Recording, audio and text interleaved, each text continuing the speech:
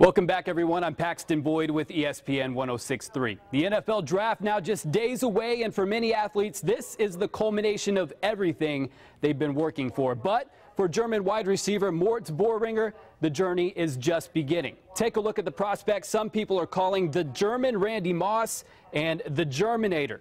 Bleacher Report draft analyst Matt Miller saying it's the most fun he's had evaluating game tape in a long time. Dude is just running by people. Now, the hype is spreading the nation, but it began right here in South Florida. Like many 17-year-olds, Moritz Boehringer was just messing around on YouTube when a suggested clip caught his attention. Yeah, I saw a highlight tape of Adrian Peterson on YouTube, and I liked the sport, but I didn't know what it was. 4 years later, after posting monster numbers at FAU's Pro Day, it's Boehringer's own personal highlight reel that's making the rounds in NFL circles. I was supposed to be here for 2 weeks and just see where I am, where I'm at. Got 4 weeks, and then I had my Pro Day, and after the Pro Day pretty much went all crazy.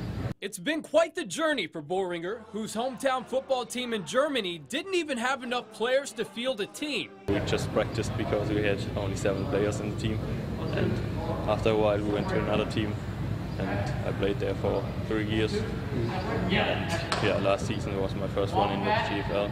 His first and only season in the GFL was a good one, as he earned Rookie of the Year honors, catching 70 passes for more than 1,400 yards and 16 touchdowns. He was quickly discovered by NFL scouts who recommended he be trained by Tony Villani at XPE Sports in Boca Raton.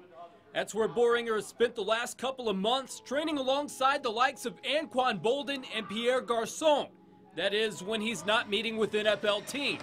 A lot of traveling and a lot of speaking to media and talking to other teams.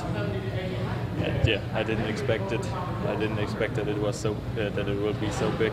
Expected to go in the mid to late rounds of this week's NFL draft, Boehringer says he's just enjoying the ride. Everything else is out of his hands.